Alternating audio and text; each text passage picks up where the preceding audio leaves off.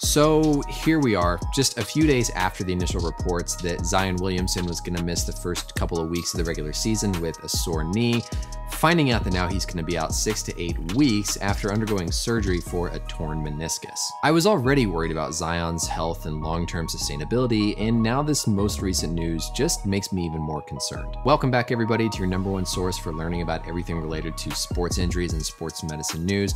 This video is going to be a follow-up to the one I did a few days ago talking about some of the potential injury risk factors for Zion. Now looking specifically at this news of a meniscus tear, talking about what that means, and then talking about potential implications for someone like Zion. Make sure and go subscribe if you like this type of content and want to stay up to date with future videos this upcoming NBA season, and let's get started. I first want to read the official report we got from the Pelicans because there's some language in here that's really important to understanding what's really going on. So they say, quote, Zion Williamson underwent successful arthroscopic surgery today to address a torn right lateral meniscus.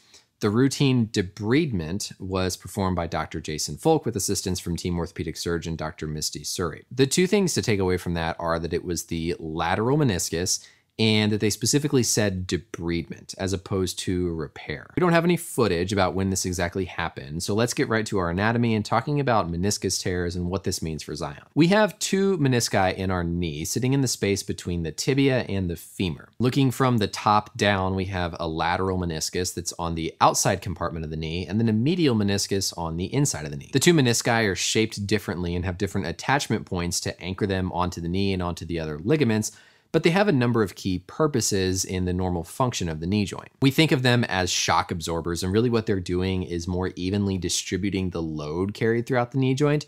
And then they also provide some stability to the knee joint between the position of the tibia and the femur relative to one another, among some other functions that we won't address in this video. The typical mechanism behind a meniscus tear is whenever someone has their knee partially bent and then has some sort of twisting load applied through the knee joint. The amount of load that's being transmitted through the menisci is different depending on if the knee is straight versus if it's flexed. When it's flexed, more of the load is being absorbed by the menisci, and so this is why that flexed position or knee bent is more susceptible to the tears. And really what's happening, if you've got this cartilaginous tissue of the meniscus between the two bones of the femur and the tibia, whenever someone's bending their knee, that's compressing the meniscus. And then whenever they twist, that's basically compressing and shearing the meniscus, causing the different tear. As I mentioned early on, the wording of this release by the Pelicans is really important here. If someone's gonna have surgery for a torn meniscus, there's two general categories we can think about. Either repairing the meniscus, meaning saving as much as possible, trying to suture the meniscus back together,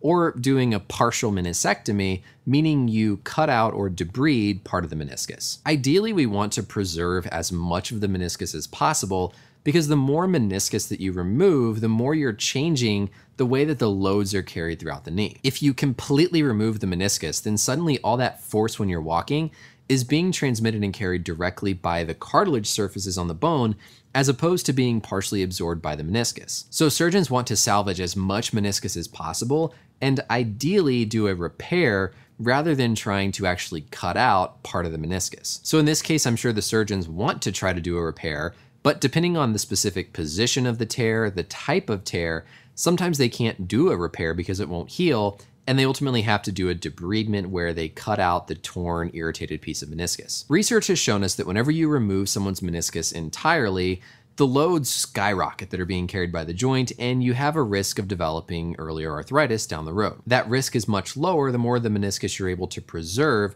but if you have to cut out a piece of the meniscus because you're changing the way that the knee is loading biomechanically, you potentially put yourself at risk of getting arthritis earlier on or sooner. Now, in no way does this mean he's guaranteed to develop arthritis or be plagued by arthritis type symptoms in his career, but it's one of the long-term risks of having part of your meniscus removed, especially if you're an athlete. The next thing I want to address from this press release is that it was specifically the lateral compartment of the knee. And this is going to draw back on some of the topics we discussed in my initial video, talking about some of the different injury risk factors and particularly the potential alignment with his gait. Part of that ideal knee alignment is the way that the forces are distributed between that inner and outer compartment. If you have an extreme one way or the other, then you disproportionately load either that medial or that lateral compartment. If your knees are significantly bowed outward, you can imagine you're going to be putting a lot more pressure on that inner compartment and sort of relieving the load on the outer one. But if your knees are collapsed more inward, Now suddenly you're sort of pinching or compressing that outer compartment more,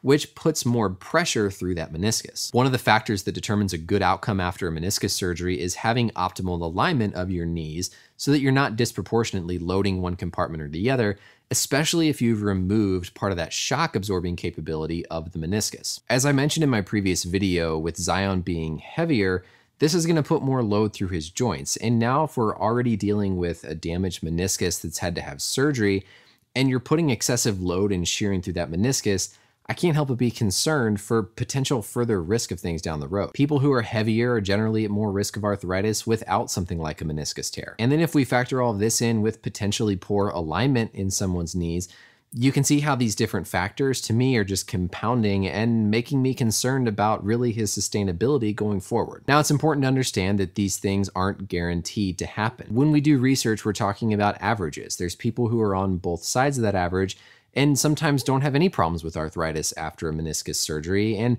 don't have any problems with recurrent injuries or knee pain because of poor alignment. But we do this research because we want to identify these potential risk factors and hopefully intervene to keep athletes healthy and playing longer. If we can improve their overall joint health by doing things like improving alignment, improving movement patterns and jumping and landing patterns, decreasing body weight and decreasing the impact through the joints, because it might help promote long-term sustainability in a player, then we want to know those things so that we can hopefully intervene. So I hope this video gave you guys some more education and insight into particularly meniscus tears, and then some of the things that research has told us doctors we need to think about that could contribute to long-term health and problems down the road after these types of injuries. Let me know any questions or comments you guys have below about this type of topic, and until next time, thanks for watching and I'll see you later.